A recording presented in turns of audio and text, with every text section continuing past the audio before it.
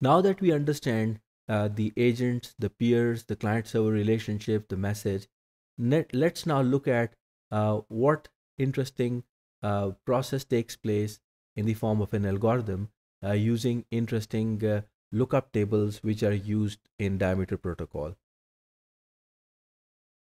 So the routing of diameter messages is actually well defined in the diameter standard document.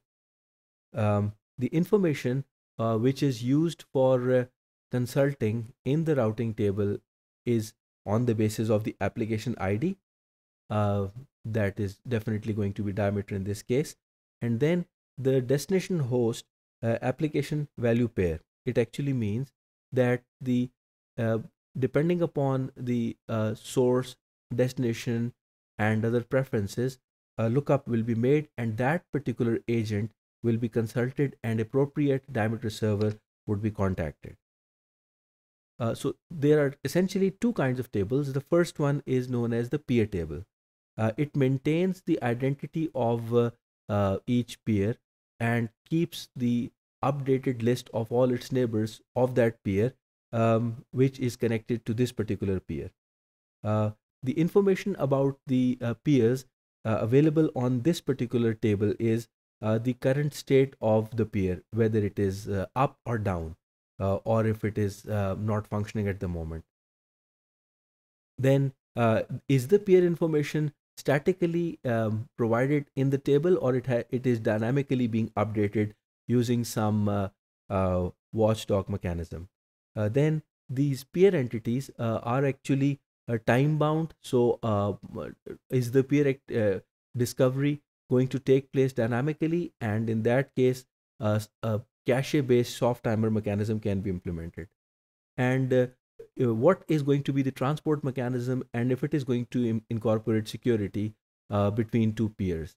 So this kind of peer table is important to discover the relationship of a peer with its neighbors. Then we have the routing table, which is used for the message to travel from the client to the server. Um, this is similar to the lookup table, which is maintained in IP routers.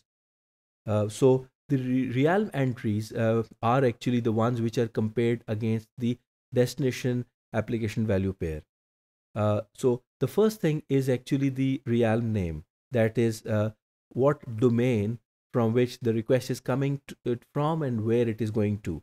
So it is primarily a key which is maintained between the sender and destination as the primary key. It is the most important thing. Then the next important thing is which application is being used.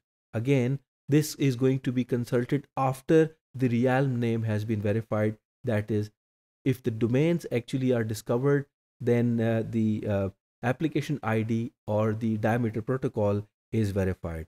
Then what action has to be taken, if it is going to be a local action or it is going to be a redirection action. And then which server is eventually going to be contacted, the server identifier as the particular IP address or the URL or the fully qualified domain name.